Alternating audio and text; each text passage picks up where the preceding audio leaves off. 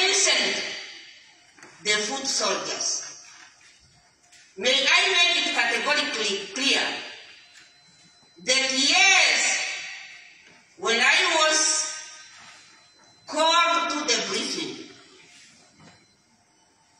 I asked, what do you understand about a term foot soldiers?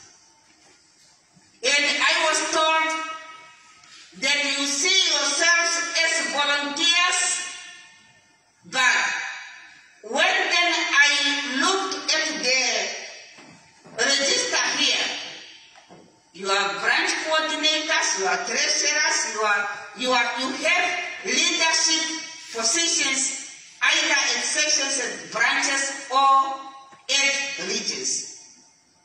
But you are in love with the name foot soldiers. I tried to convince you that the term foot soldier is not in the Constitution, but you have also agreed with me that it's not in the Constitution. But you have also told me that even if you are called foot soldiers, you are also members of the party, and you are also card-carrying party members, and you are also living in your structures. But you are just in love with the name. This is what I was informed. I had also to inform you that foot soldiers are being seen.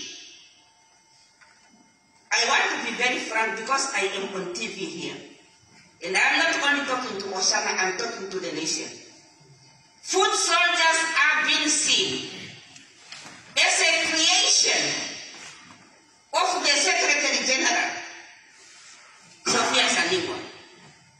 May I also make it categorically clear that upon arriving in the office as Secretary General, I never created a structure called foot soldier.